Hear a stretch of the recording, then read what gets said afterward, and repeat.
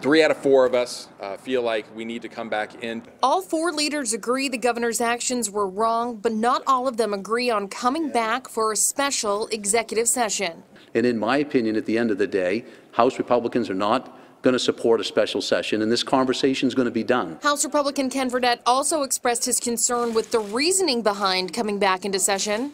We can only censure our own members, can expel our own members, but we can't do that to a third separate branch of government, which is the governor. Right now, there is a significant difference in everybody's opinion as to how the process would even work. Senate President Mike Thibodeau says if there's a question presented for a poll to come back into session, the exact wording, like for what reason and for how long, is essential. That is very, very important.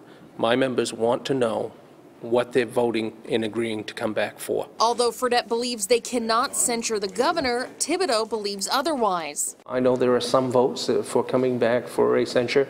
I'm not going to speculate on how many. As for the Democrats, there's no question about coming back into session. Democrats have been very strong and clear from the beginning that there are only 2 acceptable things: resignation or removal. We're talking about our governor who has become unhinged.